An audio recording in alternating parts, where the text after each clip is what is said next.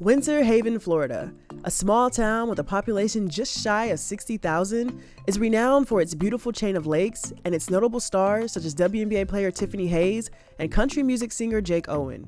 But nestled in this small town is a woman looking to make change and impact among her community and a city that has become a second home through her organization, Samarita Global Outreach. Hi, my name is Maurice Nelson. I am a physical therapist by occupation, and I dabble a little in business, but what I like to do most is ministry under the organization Samarita Global Outreach. In today's episode of Road to 1000, we'll explore the work that Maïs does through her nonprofit organization, Samarita Global Outreach, dive into her Haitian roots and the significance of today, May 18th, also known as Haitian Flag Day, and have a meaningful conversation with some leaders who not only impact her work, but are her greatest supporters. Samarita Global Outreach is a nonprofit organization. We are in the United States. We are in Haiti. We're in the Dominican Republic. And we are there to help people. We educate them. A lot of times we're rescuing them first because they come from all walks of life, you can imagine. We educate them and then we motivate them, then we empower them. We help them in whatever way we can. What made you decide to do a global outreach? Why go global with it? Yeah, I didn't decide. God did. Yes, because we started here in the United States. We started out as a little prayer group, a little prayer line. And then eventually more and more needs started coming our way. And then, somebody told us about Haiti. There was a group that needed our help in Haiti. And there we were. And then the Dominican Republic came. So it's not something we decided to do. It's just something that was thrown our way. Oh, wow. Okay. Yeah. So what inspired you to be like, you know what, I'm willing to take on this challenge, to be like, I will be the person to do this? I have always been that person. I've always loved helping people. I grew up in an environment that taught me the importance of being a good neighbor, of being a good child, and, all this mushy stuff. So when this opportunity came, it wasn't strange to me because it's something that I had been doing all my life, even as a young girl. Ever since I read the story of the Good Samaritan, Samarita came to mind.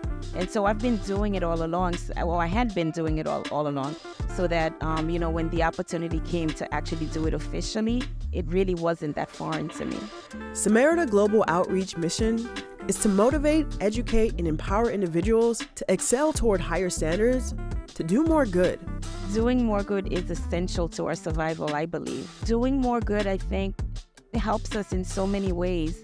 It helps us to feed more people. It helps us to give a chance to a kid who would not, otherwise have an opportunity to even go to school. But at the higher level is, I try to reach out also, or we, because I don't do this by myself, but we try to reach out to people who may already be doing good. And when we come in, whatever little bit we can add, makes them be able to go a little bit farther. And so we're always looking for more. I go by the saying, plus haut, plus loin. It just means higher and farther. So that I live by that every day. Even if it's an inch that you move forward, you've gone higher and you've gone farther. And so I think no matter how much good we're doing, we can always do a little bit more. Maïs named her outreach mission Samarita, drawing inspiration from the parable of the Good Samaritan, as told in the Bible. This story, found in the Gospel of Luke, chapter 10, verses 25 through 37, highlights a Samaritan's act of kindness. Unlike others who disregarded a suffering man beside the road, the Samaritan stopped to help him, embodying the essence of compassion and neighborly love. This powerful narrative resonates deeply with Maïs, reflecting her faith and her commitment to helping those in need. My faith is at the center of everything that I do. At least I try for it to be. And it drives everything that I do, to the point where I always tell people, I'm a physical therapist. I dabble a little bit in business as well. Even when I'm doing business, it's my faith. When I'm doing physical therapy, it's my faith, because there are certain things in business that are not available to me only because I'm a Christian, only because I want to live out the gospel. I don't want to just talk about it, but I want to be able to live it. And when I go to bed at night, feel like I didn't betray my beliefs or my values. Yeah. And so it's in everything that I do, to the point where sometimes, people look at me and they'll give me, the égaré, you're an égaré. No, I'm not a fool. I just will not do this because it's not available to me. It doesn't align with what I believe in. And so sometimes there are opportunities that you miss out on also because of that. But there's no better way that I would love to live.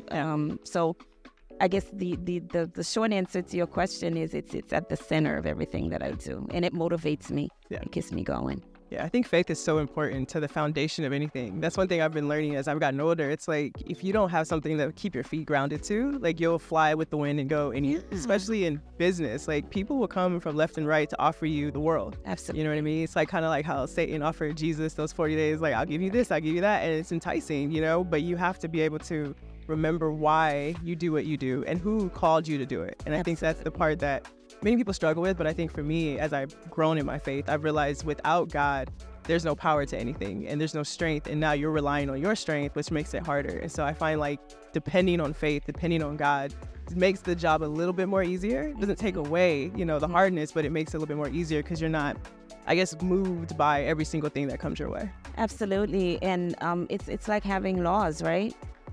If we didn't have laws, people would run red light. Well, we wouldn't have red lights, but I'm saying people would do whatever they want. But what's great about your faith, and as it relates, you know, to guiding principles and laws, is that you're happy, you know, in a sense. And happy, you define it in a different way. It's not that you're always happy to be sacrificing yourself. You know what I mean? Yeah. But at the end of the day, you find peace because you didn't do that. Later on, you're at peace with yourself. Later on, you don't have to worry about what could have happened, or you know what I mean? Yeah. And so and when you go to bed, you're happy. You're like, okay, I stood up for God. I stood up for God today, and I feel good about it. So it's a different kind of thing, you know, but it follows the lines of having laws that you live by. One of the offerings of Samarita is helping churches and organizations train up their leaders to impact their communities.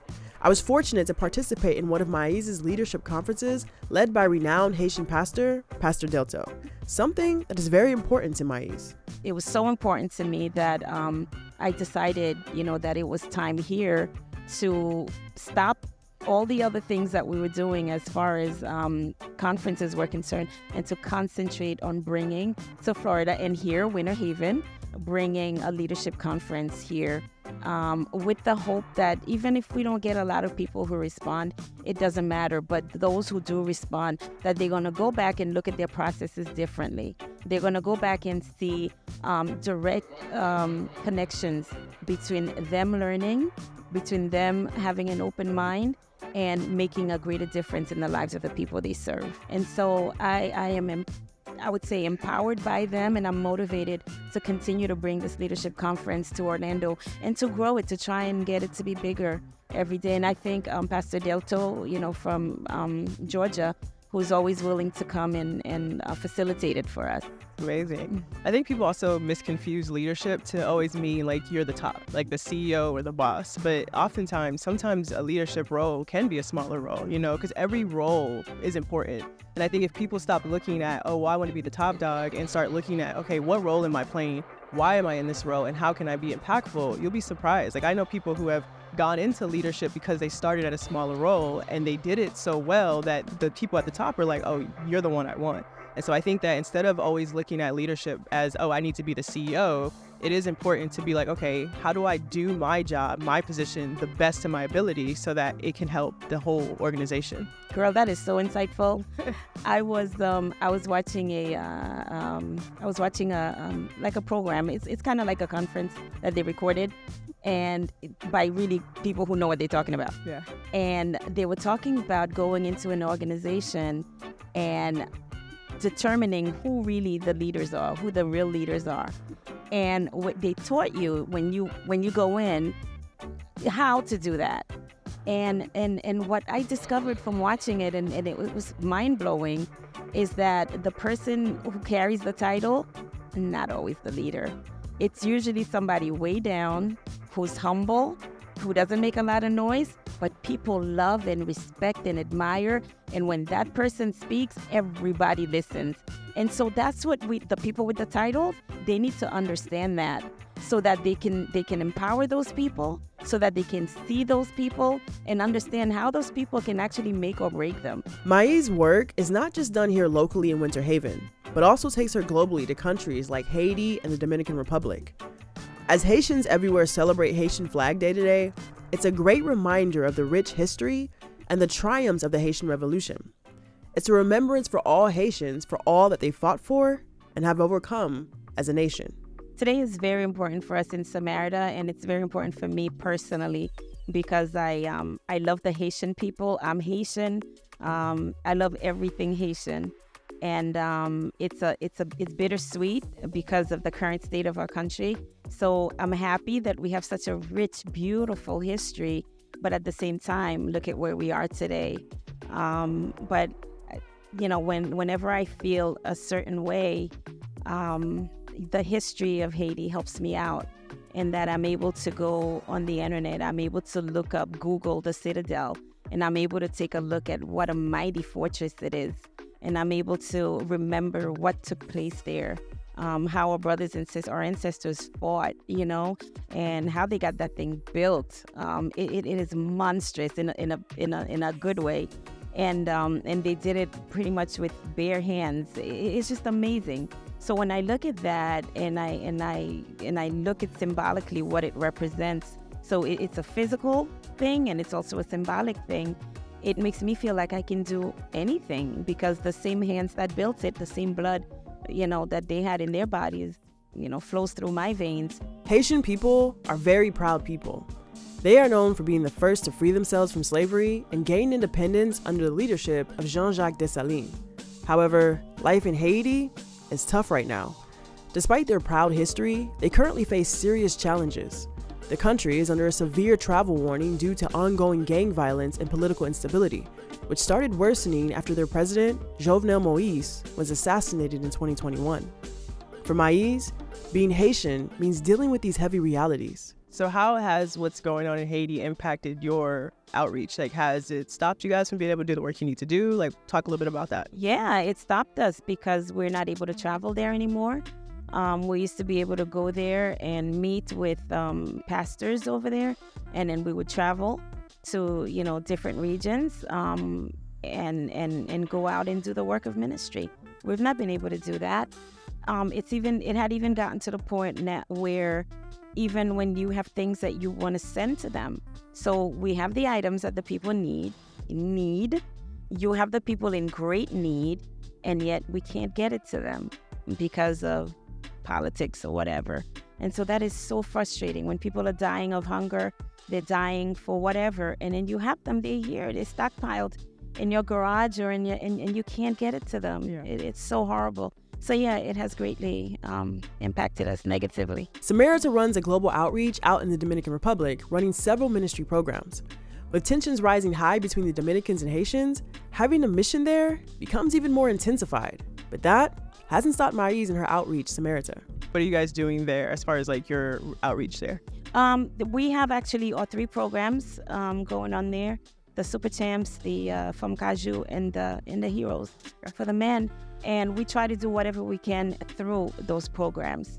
So we have, for example, and I have to say this is really important, we never operate in a place without the covering of a church.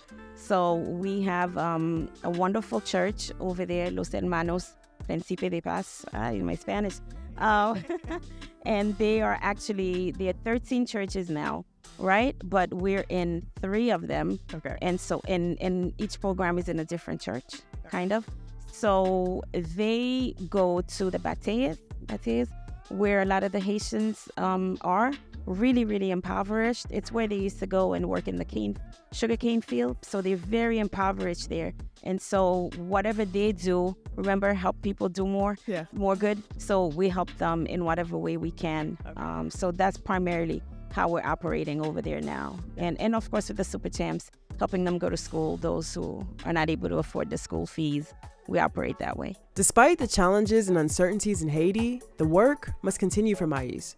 She keeps hope alive and continues her work by educating her local community about kingdom building and advancing the gospel. What I do, especially here locally, I'm really involved in education. I'm involved in, kingdom building, helping people to understand what they need to do to further the kingdom of God. The Great Commission, every program, every activity that we have is geared towards getting people to think about that final thing, that final destination of winning more souls for Christ and bringing more people into the kingdom of God. Mawozos credits 2 pastors in her life for helping her push forward her mission and stay grounded in her work. My name is Pastor Daniel St. Fleur, and I'm the lead pastor of this church, Church Assembly Evangelical of Winter Haven. I've been pastoring this church for a little over 3 years. There's a lot I could say about our dear sister Maurice for the kind of work that she does. And she's just that one person that you cannot compare to anybody else because the kind of work that she does. And she's like a leader outside of the church that bringing the churches together. She truly take the gospel out of the four wall and then to bring the community together. And she means a lot to our community. And I tell her every time, you're doing an amazing work, and I will stand behind you to push the work that you're doing, because you might not know how much impact your work is making in our community. But I just want you to keep going, and I will be right behind you to make sure this work go where God's wanted to go. For the last 4 years, Pastor Jean Jr. Francois has been the head pastor of another local church in Winter Haven called Philadelphia Haitian Baptist Church. He believes the work that Mawozos does through her leadership forums is very beneficial for the local leaders. Many leaders have that tendency, think that they are called just to lead without being led, without any training and things like that. And I think that is a great work that Sister Maurice brings to the community of Winter Haven. She offers a great opportunity to the leaders to get trained. It's like now they don't have to go far because some of them are unable to. She brings that training with qualified leaders, qualified speakers. So when we impact leaders, it's like we impact the communities, because those leaders that you impact will produce that impact to other people. Winter Haven has a thriving Haitian community that is constantly growing. There's a lot of pride for Haitians in their country. This pride gives them hope despite the devastations happening currently in Haiti. This is freedom. I mean, this is how we know it. Once we go somewhere, once they see the flag, they already know who we are. I know Haiti is going through some hardship right now. So today gives us hope that we can overcome as Haitians. If we get united, if we are together, I strongly believe it's at the end for Haiti. We can overcome what we are facing now. Organizations like Samarita and local church communities help meet the needs of people who may not have access to the help they need. So why is this important? It is important because this work that we do in the community is bigger than us. We are messengers. We are the one that he say go, and we go. Sometimes we want to ask questions. But one thing I often say in the church, we don't know the price of a soul. So therefore, we must be in the front line to save soul. So my work is so important because I like the testimony when I hear how people come to Christ when their life is saved and then how they transform. So it is very important. I love it. And sometimes it can be hard. But when you hear the testimony, that keeps you going. And when it comes to the importance of leadership, Pastor Francois says, Leadership is very important because God needs men, people like me, like Pastor St. Fleur, Mary's, and so many others to do works through us. So we are called to be hands, heart, head of God in many ways. Therefore, leadership is very, very important. Winter Haven is popular for its chain of lakes, which is a series of 50 lakes connected by canals, and is claimed to fame for being the water skiing capital of the world. But for Mawozos, Winter Haven holds a special place in her heart because of the support of one man. The original pastor of this church, Pastor Winiel St. Fleur, shocked me. The father of Pastor Daniel St. Fleur.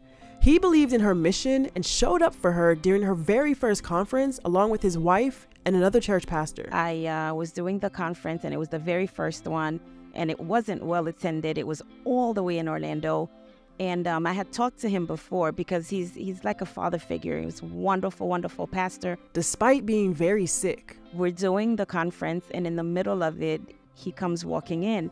And the thing about that was that he had been sick. He had been very sick. And I did not expect him to come in. He was the last person I would have expected to see. Despite being sick and barely able to stand, he and his wife made sure to leave her with an encouraging word that motivated Mawozos to keep pushing forward with her mission. After the conference, they made sure that they came over to me and they said, look, this thing was so good. You need to continue it. Don't look at the number of people who are here. Don't look at the hardships, but you need to continue to do it. And that's all he had to say, because everything that comes out of his mouth to me is gold. So I listened to him. And the following year, I was debating whether or not I should go back to Orlando. And I thought, no, let me see. Maybe I can do it in Haiti City. And in talking to him again, he says, well, you know, you got your church. It's available to you. And so the following year, we were able to hold it here. These people are so wonderful. And so here we are. Winter Haven is special to me for that reason, because of Pastor Wuniel Sefler. Winter Haven is also where Mawozos has vision to expand and grow. Tell me a little bit about your future endeavors here at the Winter Haven Garden Center. I know you said you're going to be doing a conference. Yes. This year, the Lord has blessed us, and we are moving our conference here, the leadership conference that we do annually. And so it's going to be held here. It's going to be on the 13th of July. This place is so peaceful to me. I love the fact, once you go in, it's yours. The gates are closed, and it's your peaceful environment. So that's why I chose this place. And as for her vision for Samarita? For Samarita, I just want for more people to become aware of what we do, and for more people to come on. And when I say come on, I don't mean for them to necessarily join Samarita. That's like the weirdest thing to say, I know. But for them to just get with the movement of doing good. So you can do good by yourself. You can set up shop under God's Son anywhere you want to and do good. You don't necessarily have to be part of Samarita. But I want Samarita to continue to exist to encourage people to do that. So that's my major goal, just to have longevity and to make sure that, you know, the vision that I had, that God gave me, that it's always present.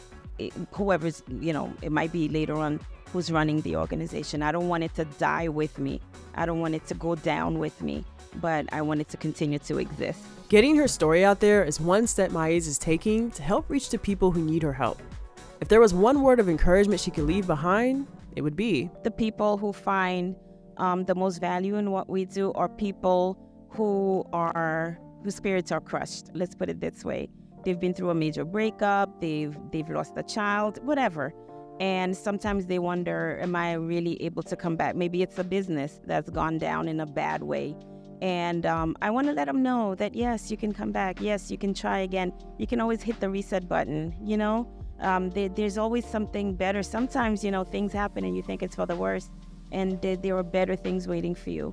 And I always tell people, for the things that I've gone through in my life, had I known that I would have been here today, girl, I would not have wasted a tear.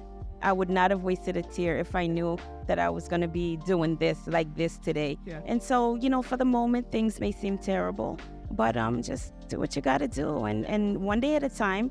But again, plus haut, plus loin, every day just inch a little bit forward, more than you did the day before. And before you know it, you'll realize things are getting better. Mawozos is doing her best to change the world one step at a time. With her heart set on doing God's will, her mission is just getting started. The impact she's making here in Winter Haven is bearing fruit, and in due time, it will reap an even bigger harvest.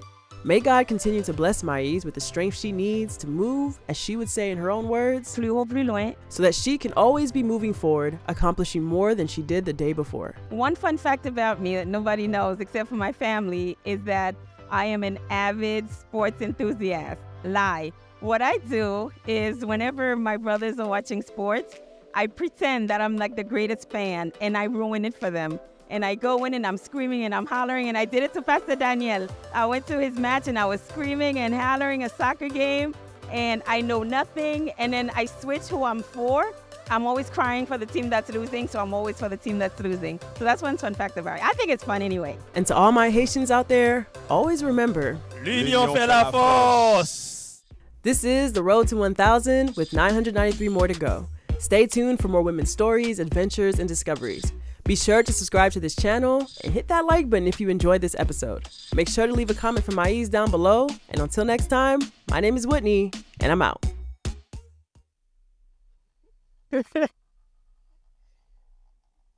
Yeah, get that roundabout exercise today. Well, so He's gonna turn again? I hope not, but I guess for everyone watching, today's sport is young man on bike. as he rounds the corner over there. Looks like he may be out, and there we go.